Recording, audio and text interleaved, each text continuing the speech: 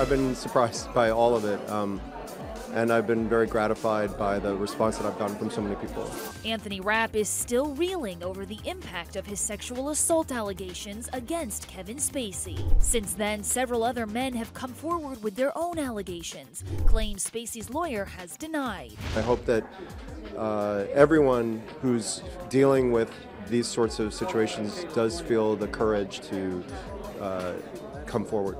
ET learned Monday House of Cards' 6th and final season will resume production early next year without their leading man. I don't want a version. Robin Wright, who starred opposite Spacey, will reportedly take the reins. Meanwhile, Rapp took to Twitter to wish the Netflix show his very best. It's important to me that that the ripple effects of everything that's gone on don't negatively affect too many people. So I'm really happy that the people who are working on House of Cards are continuing to get to do that work.